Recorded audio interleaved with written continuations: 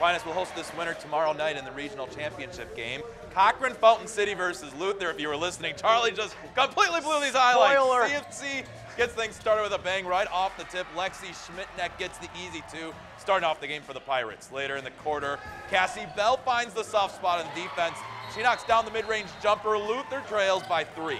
2 minutes left in the quarter. Schmidtneck again, this time knifing her way through 3 defenders.